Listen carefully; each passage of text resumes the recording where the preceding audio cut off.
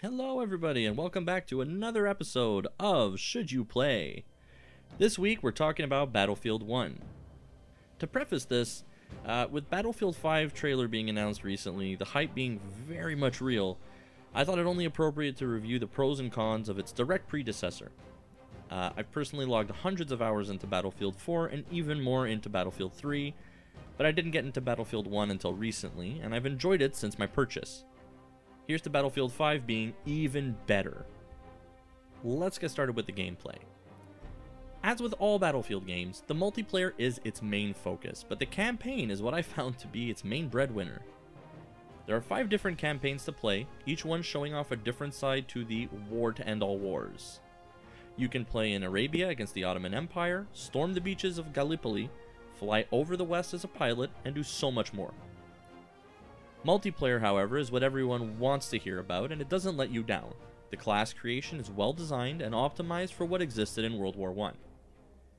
The visuals are absolutely beautiful. As I ran the game on a PC with more than qualified specs, I found a little bit of frame lag occasionally, so optimization still may land a little short. However, the overall aesthetics of the war zones you constantly find yourself in are absolutely incredible, tonal, and something you can stop and appreciate midway through slaughtering an entire squad. It's a gorgeous game and you notice it at every single turn.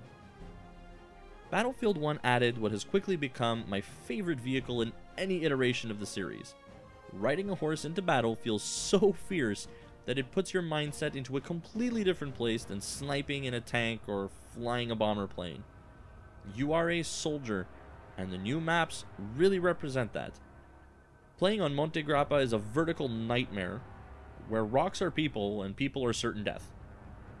Amiens is so close counters that every second you're alive is filled with anxiety and stress.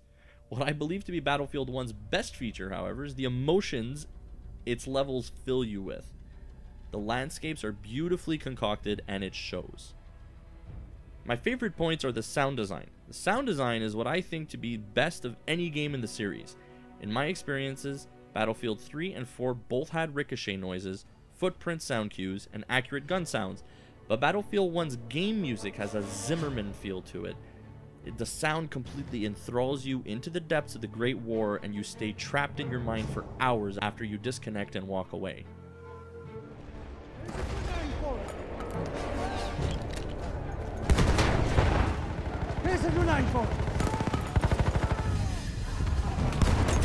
We have lost objective button. My least favorite points in this game are snipers. The only genuine complaint I have on Battlefield 1 is its dedication to snipers and the elitism of the sniper class. Snipers are on every single map and can genuinely control the pace of the battle if you let them. So be careful of a sniper and be careful that your head isn't in their crosshairs because it will happen, and it will happen a lot. You will enjoy this game if you've liked the past Battlefield games and you'd like to refresh on your skills before entering the combat of Battlefield 5. Seeing as how the 5th iteration will be in World War II, the weapons that you are going to be using are more likely going to be like those in Battlefield 1, and the same goes for vehicles and customization trees.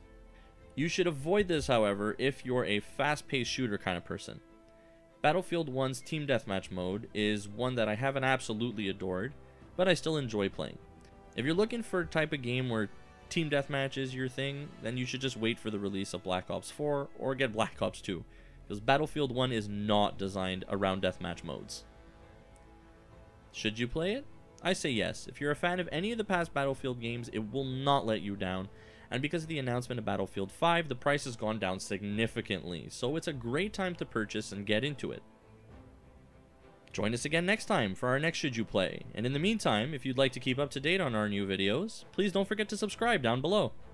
Also, if you'd really like to support us and make these videos even better, become a patron on our Patreon page. You can get all kinds of really cool TMS swag, and we'll even send you a nice little customized thank you message. And join us next time for Should You Play.